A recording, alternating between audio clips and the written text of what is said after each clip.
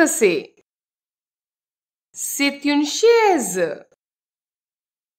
The French word for chair is chaise. Basically, the English word chair came from the French chaise. But the CH in chaise is pronounced as sh, as in ship, not ch. Okay, so never say chaise. Well, in the beginning of this lesson, I said c'est une chaise. From this example, it's clear that chaise is the feminine noun. So we used une chaise.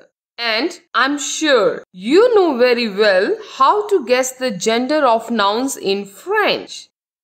Yes, 95% of French nouns which end in E are feminine nouns.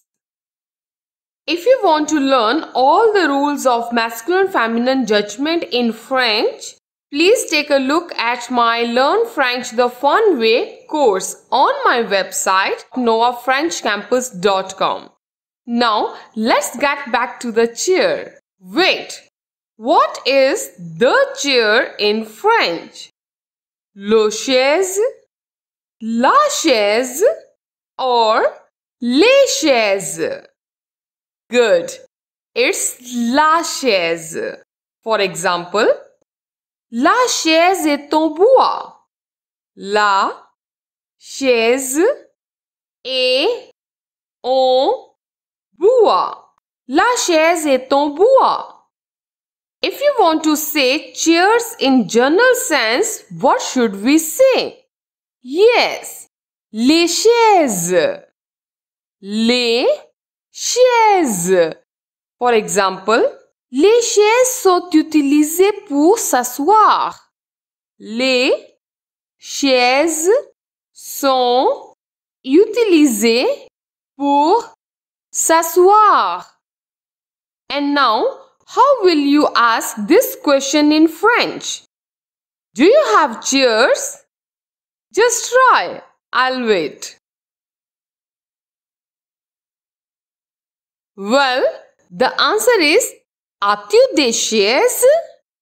As-tu des chaises? As-tu des chaises? Or, avez-vous des chaises? Avez-vous des chaises? Avez-vous des chaises?